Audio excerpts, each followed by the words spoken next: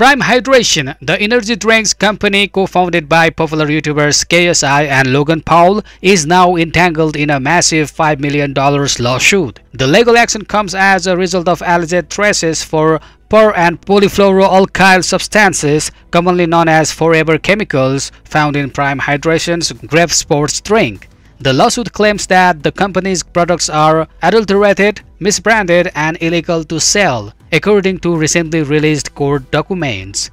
During a motion hearing held on April 18, official documents pertaining to the lawsuit were made public, shedding light on the grave accusations against Prime Hydration.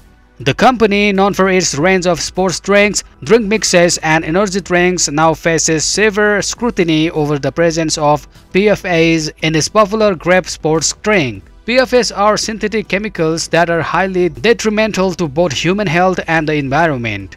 These substances can be found in various sources, including food and drink packaging, dust particles, and even drinking water. Research has linked exposure to PFAs with numerous adverse effects, such as decreased fertility and increased high blood pressure in pregnant women, developmental delays in children, elevated cancer risks, and compromised immune responses. According to the court document dated August 2023, a third-party test reportedly detected significant levels of PFAs, including notable amounts of PFOS, in the Prime Hydration Grape Sports Drink. The document states the amount of PFOS found within the product from testing is approximately 3 times the recommended lifetime health advisory for drinking water. The allegations against the company have sent shockwaves through the industry, raising concerns about the safety and transparency of energy drink products.